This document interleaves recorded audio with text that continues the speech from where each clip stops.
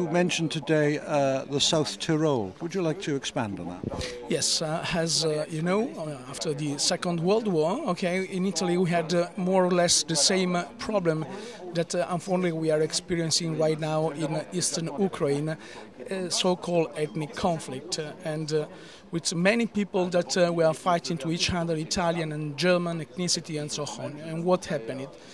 Fortunately, we were able to sit on a table. And the purpose was we have to achieve for peace. How? To live together in one region, guaranteed the autonomies to the German-speaking people or the Italian-speaking people. After 60 years of this special autonomy that has been granted by the Italian state to the region of South Tyrol, we can say that now the South Tyrolers of Italian or German ethnicity are living in one of the richest regions of Europe. This is an absolutely positive example that we can give.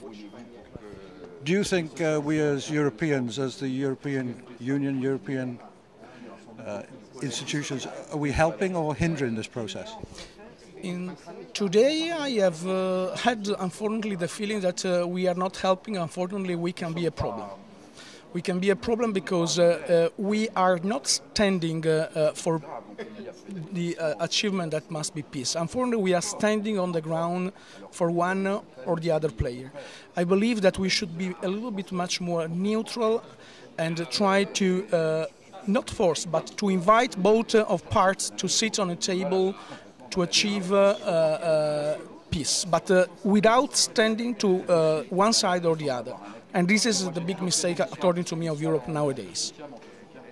So what should Europe do then? Well, we are going, hopefully, to visit these areas, to see directly on the ground how is the situation and try to propose what I just told you.